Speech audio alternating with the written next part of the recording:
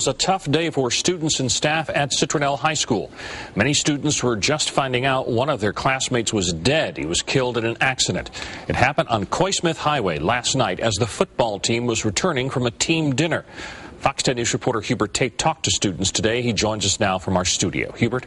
Bob, most high school campuses are getting ready for Friday night football, but not the students at Citronelle.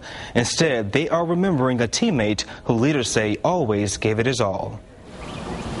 On the day when most kids have pep rallies, the Citronelle football team is mourning. Josh was like a brother to me. Nothing like this is ever positive. He was a clean-cut person, real nice. Friday morning, the Wildcat team gathered around the school's flagpole to remember number 74, Joshua Crea.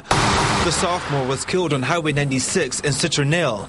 Police said the truck he was in spun out of control, flipped several times, and landed in the woods. Some of his teammates went to the scene.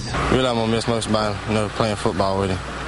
So, being in the field house and on the fields. Police say they do not believe alcohol was a factor in the crash. However, they do say speed may have been the cause. You miss anybody, you lose. Josh was just hate to see that. We're just going to miss him as a person. At the time of the crash, the defensive lineman was with his teammate, senior player Kendrick Refor. Refor had minor injuries and has been released from the hospital. Teammate Sean Rivers is worried about Refor and says Crea will be missed. He was always there when I needed him. And Kendrick, the same thing. He was a real quiet person, and he was just there if you ever needed him. Meanwhile, the team will not play ball tonight because of Crea's death. Like I said, he's a beautiful person.